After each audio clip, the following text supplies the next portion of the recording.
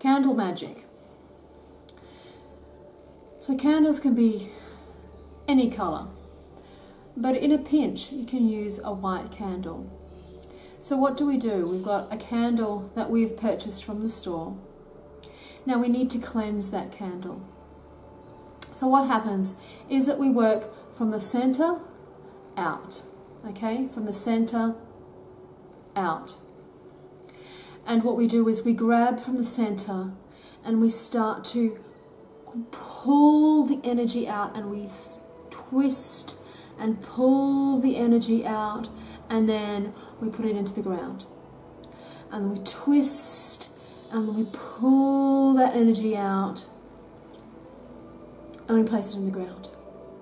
And one more time, press and pull that energy out and put it into the ground. And then we turn and we do it again. From the center out, we pull in a twisting motion, we pull the energy out and we put it into the ground. We twist and pull the energy out again and we put it into the ground. And again, pull and twist the energy out and put it into the ground. Now what happens is now we've got a void. Our candle is no longer has any energy within it at all. We've taken everything out. So now what we need to do is we need to put energy back in. Alright, so we have our candle and then we have our anointing oil. Now this can be any oil. Mostly it would be something that is in line with what we want the candle to do. But if it is just anointing it so that it would be something for a ritual, then it would be your ritual oil that you would use. So you take your oil, you place a little bit on your finger, so you don't need a lot. And what I usually do is just put a line down. Now, depending on how you go, have a little bit more. So you've got a nice line of oil down the candle. Now what happens is that you've taken from the out to from the center to the out and gone again from the center to the out. So you want to start putting energy in. So you go from the outside and pushing it in. So you're pushing in the intent, what you want that candle to be, what you want that candle to do. You're pushing it in and sealing it in, just grabbing it and twisting it in, okay? And then taking the other side and going from the outer and pushing it in, all pushing it in. So you find out that the candle is almost just busting and bursting with that energy, pushing it in. And once more, pushing it in. Now, you can do 3, 6, and 9, however you like, but in multiples of 3. So if you feel that you need to do it more than 3 times, then you can go 6, you can go 9. It is up to you, however much you feel that needs to be pushed into that candle. Once you feel that that candle is almost bursting with the energy that you have, then what you would do is you have a little bit of oil on your finger still from pushing that energy into your candle. You will seal the end of the candle here with the wick, and then the end of the candle here, sealing the end of the candle, using your thumb, hopefully you have a nail. If you don't, then you'll have to use something else. But using your thumb, forming a pentagram.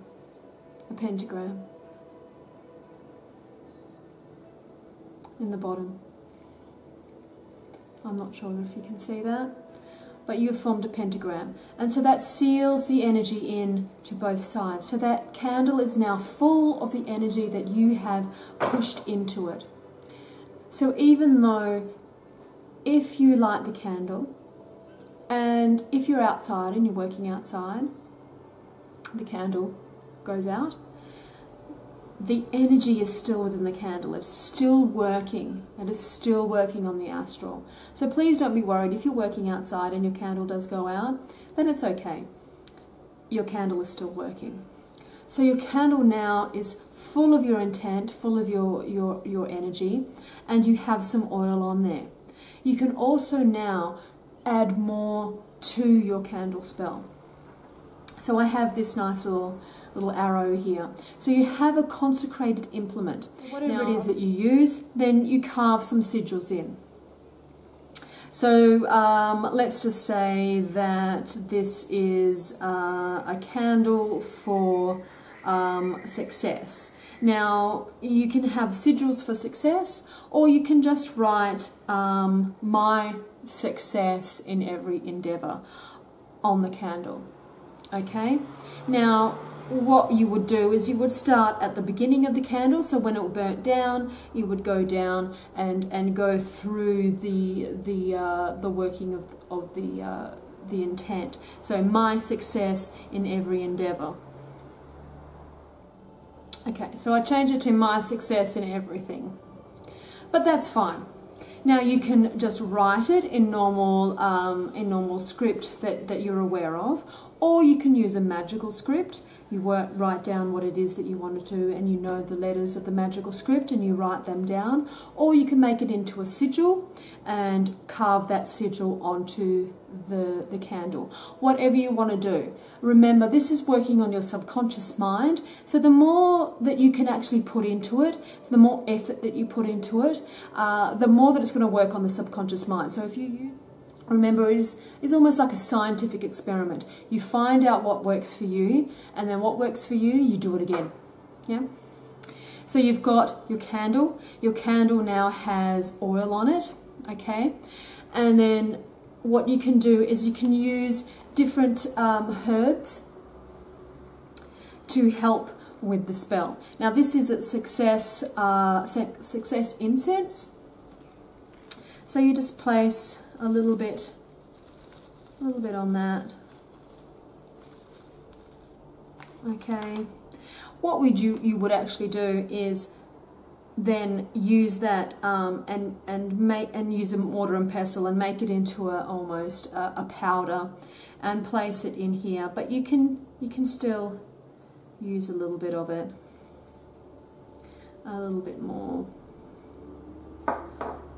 oil will help with that, and just put a little bit. Now that is good to go, but if you want to add a little bit more, then what I've done here is I've just got a paper plate,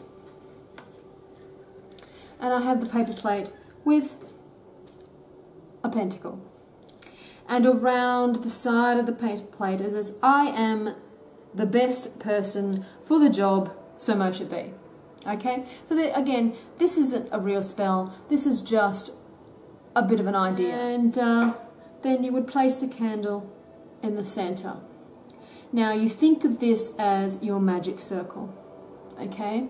You have your pentacle of manifestation.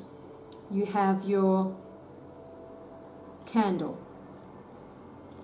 And now you light your candle and you will add your intent to the candle as it is lit. And that is fine.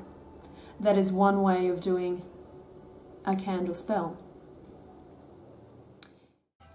There's another very powerful cleansing incense that's often used by witches is dragon's blood. Dragon's blood, when it goes onto the charcoal,